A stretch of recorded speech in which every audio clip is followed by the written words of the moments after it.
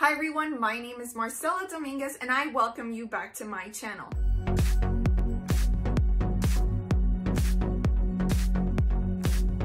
I wanted to talk to you today about DBAs. You see, I already created a video that explains the differences between a DBA and an LLC. I have had clients who ask, well, what if I want to amend my DBA? Let's say I'm not interested in filing for an LLC and I have already filed an assumed name certificate in my county, but things change. Let's say I want to add a new owner. Let's say I want to remove an owner. You know, people go into business together all the time and then decide that that partnership isn't going to work out, or that it's better to be in a partnership when you decided to go at it solo. So there are lots of reasons why you may want to amend a DBA, but the fact of the matter is that you cannot amend a DBA. So if you wanted to establish a new DBA with new owners, new partners, or remove any owners, then you would have to file a new DBA entirely. Currently, if you wanted to change anything about the way your DBA is established, there is no way to go back into the DBA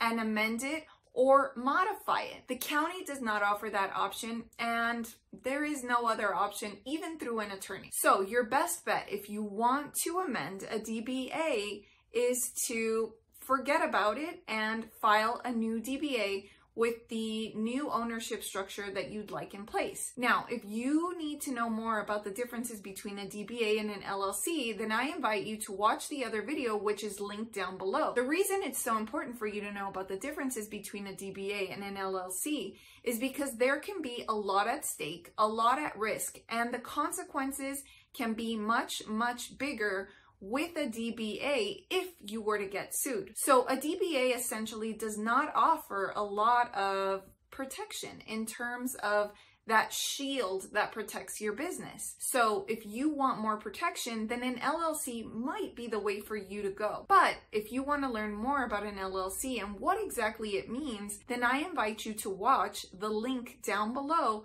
where I explain in detail the differences between both. Now, again, if you are interested in filing for an assumed name certificate, also known as a DBA in your county, then you can visit your local county's website. If you are located in Texas, there is a way to file an assumed name certificate on the county website online. You can also go in person to the courthouse where you will have the ability to do that. But if you're a time saver like me, then more than likely you will want to do it online. If you're interested in learning more about trademarks, DBAs, and LLCs, then I invite you to subscribe, hit the red button down below so that you can be notified whenever I release new videos and new material. Remember, my goal is always for you to learn more than you knew when you started watching this video.